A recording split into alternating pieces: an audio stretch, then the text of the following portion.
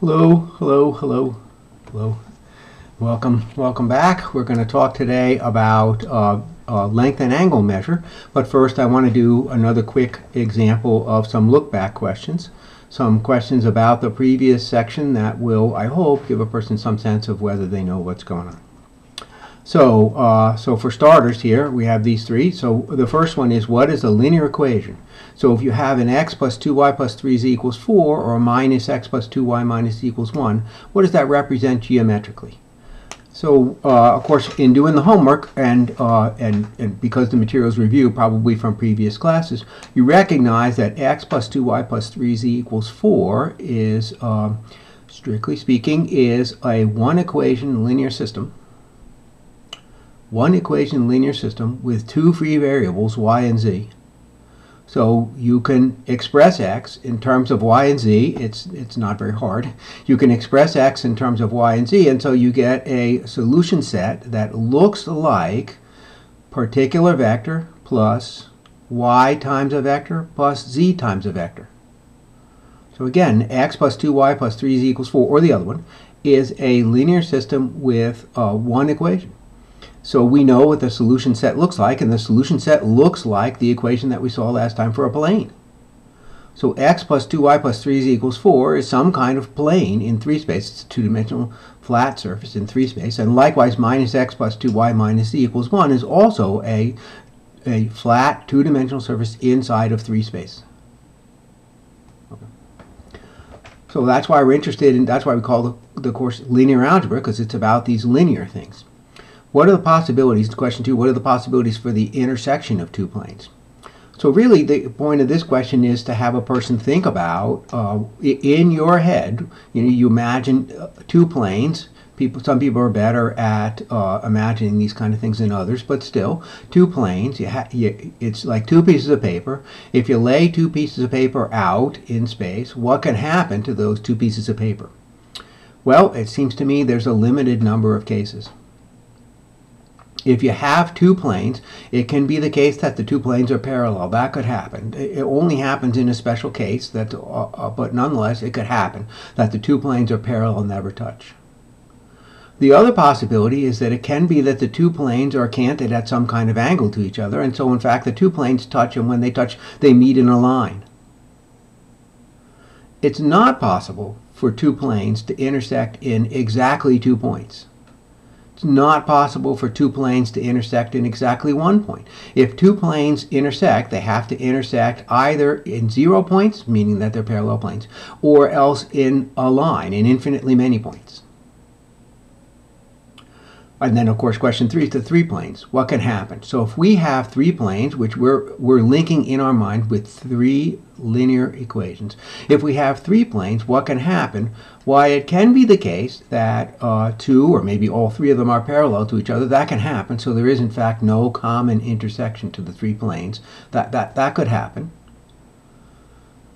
A more likely case, though, is that the three planes intersect in the following way, that two of the planes intersect in a line, and then the third plane cuts that line, so that you find one point, a single unique point, a common point for the three planes to intersect.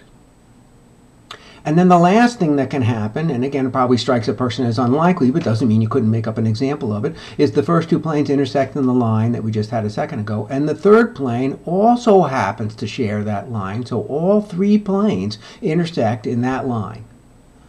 So the two cases, the cases of where the three planes are parallel, might strike you as being not very typical, as being a little bit unusual, a little bit off the beaten path. You said, well, you'd have to set the system up very specially in order to have that happen. Yeah, that's probably true. And likewise, to have the three planes intersect in a single line, you say, well, that if you're just going to throw three planes into space, you wouldn't think that would happen. Yes, very true. And then the third case, that the three planes intersect in a single point, two of the planes intersect at a line, and then the third plane cuts the line. That's kind of, you say to yourself, that's kind of the case that I kind of expect to happen most of the time. Yeah, that's right. We've used the word non-singular before. But anyway, that's kind of the random case that you think would happen most often. Okay, all right, so let me go to today's material on length and angle measure. And again, I'm anticipating that the material for today is largely a review that you probably had it before in some other math class like Calculus 3, or else you might have had it in say, a physics class or some other class like that. And so we're going to go through it a little bit more quickly than we go through material that we thought was entirely new to everybody. Okay, so the length of a vector. Length of a vector is the Pythagorean length. You take you square each of the components, and then you take the square root. You square each of the components, sum them up, and take the square root. We use absolute value bars for length here, just because absolute value bars are the general symbol that you use in mathematics to indicate magnitude or size of, and so that makes sense for length of a vector. And just as an example, the length of -1, -2, -3 works out to be 14. Notice that the negative signs do not matter. You don't run into trouble with length when the vector points in the negative direction or any such thing. The squares make the negatives go away. So the length of this particular vector is the square root of 14, which is not a very particularly handy number. It will often be the case that we want to take vectors that are of kind of an arbitrary length, like square root of 14, and resize them to make them be of length 1. So we'll take this vector and come up with a new vector that has length 1 for a size, and the right way to do that, that's called normalizing the length. The right way to do that is to divide the vector by its size. In this case, I will multiply v by 1 over the square root of 14, multiply v by 1 over the square root of 14, see the length of v on the bottom of that fraction, and we end up with a square root of 14 on the bottom of each of those three fractions.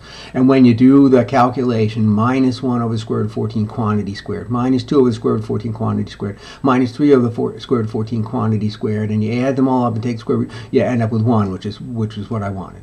So normalizing is how you turn a vector and start with a vector and get a new one whose length is 1. And it works as long as the original vector is not the 0 vector. Of course, if you tried to divide the 0 vector by its own length, you'd find yourself somewhere where you don't want to be.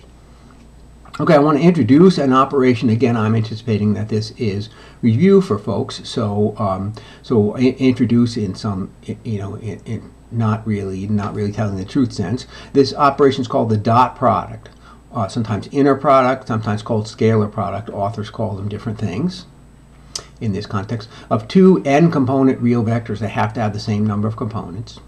Dot product of two n-component real vectors is you take their components, first components, second component, third components, you multiply the components, multiply together the first components, multiply together the second components, etc., down to multiplying together the nth components, and then you add the result.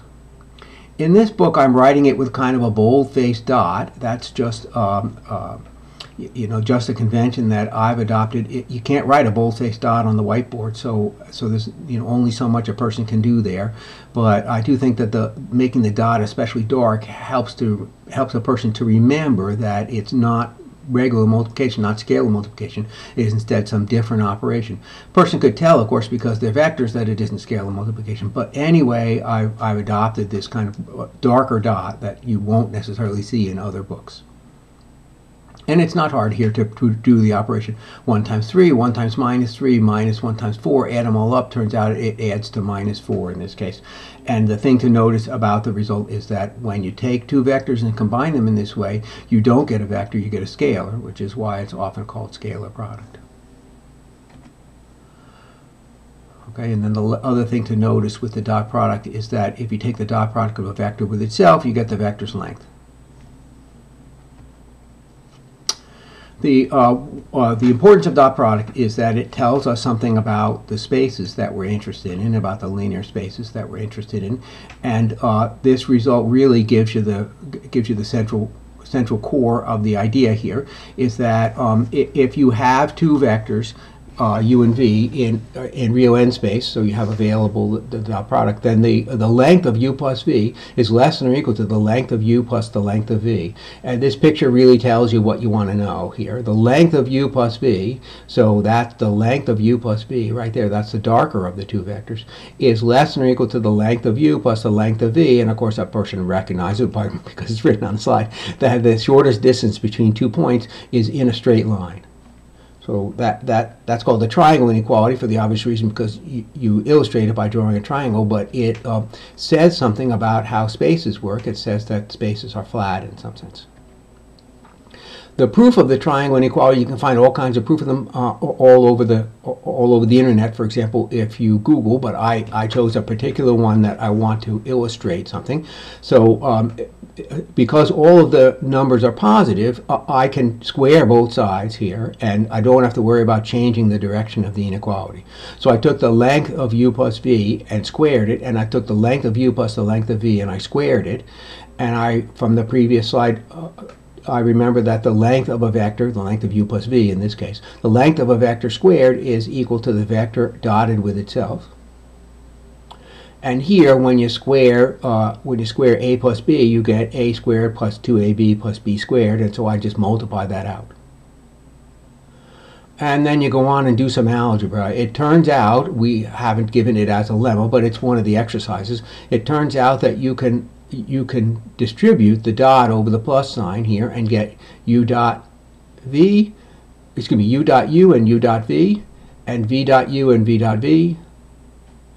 And likewise here, length u quantity squared is u dot u, length v quantity squared is v dot v. You see that the u dot u and the u dot u cancel. You see that the v dot v, oops, there it is, the v dot v and the v dot v cancel. And when all the smoke clears, we've got 2 times u dot v, the u dot v and the v dot u give the same answer.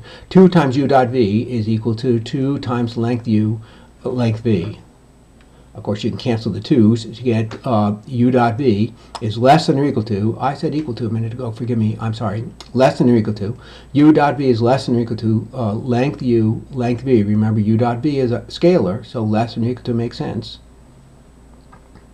I want to show that that's true. And so I'm going to pull the following trick. This part up here, it was all perfectly routine sort of plug and chug stuff, but now I'm going to pull a trick that probably would not occur to a person right off the top of their head. I'm going to multiply both sides by the non-negative numbers length of u and length of v, and then I'm going to group it in a way that you wouldn't think to group, and that's, so there's a trick here, and but it gives me this. I'm interested in this inequality along the way, so I need that trick. I'm taking length v multiplied by u and length u multiplied by v. And here I have 2 times the length u squared and length v squared. And I rewrite the whole thing by moving everybody to one side of the equation. You recognize that that's the equation for a square. And you recognize that it's got to be true because when you square something, you've got to get a positive. So this must be true, and since it's equivalent to what's at the top of the screen, that the thing at the top of the screen is true. But again, my main interest in the proof is that along the way I ended up bumping up against this inequality. The fact that the equality holds only when the length u times v minus the length v times u is a zero vector, and that can only happen in the case that one vector is a multiple of the other. For example, if v is length v over length u multiplied by u. And I mentioned a number of times here is that I was keen on this inequality here, so that's why I did that particular proof. And it came up in the course of the triangle inequality, so I was interested in it for that purposes. That was the reason to go through that particular proof of the triangle inequality. Okay, so I said I was going to do length and angles. We're going to need angles at some point, so that fits with length, so we're throwing it in here. So the angle between two vectors is given by that equation. Oops, my mouse is in the way. The angle between two vectors is given by that equation. You take u dot v, you divide by length u, length v, and you recognize that stuff appeared in the triangle inequality. I mean, it's all tied together, and then you want to view that as the cosine of the angle you want.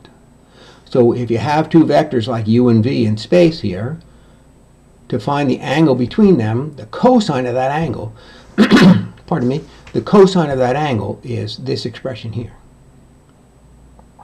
And the basic idea is that if neither one of them is a multiple of the other, then they form a plane. You bring them down to start at the origin, and they form a plane. And in that plane, you can apply whatever stuff you remember from high school trigonometry. And one thing you might remember from high school trigonometry is the law of cosines. Do you remember the law of cosines? Probably not, but it rings a little bit of a bell. It's a generalization of the Pythagorean theorem to right angles. There we go. There's the law of cosines, and I'm not going to go through the details here. It's basically the same sort of stuff. You cancel the sides, and it gives you the expression that I had on the previous screen. That expression, the expression on the previous screen, that expression on the previous screen here is tells you that has the special case for when they form a right angle. So the two vectors are perpendicular, they form a right angle, orthogonal. Perpendicular, they form a right angle, if and only if their dot product is 0. So the only way that you get a right angle in this expression is if the top of the fraction is a 0. And of course, they're parallel only in the other case. Okay, so that expression for the angle here tells you when they're perpendicular, and we will not use it as often, but it also tells you when they're parallel. Okay. Okay, that's the material on length and angles. There we go. And I'll see you next time when we're going to talk about an extension to Gauss's method called Gauss-Jordan reduction. Okay, very good. Thank you. Bye-bye.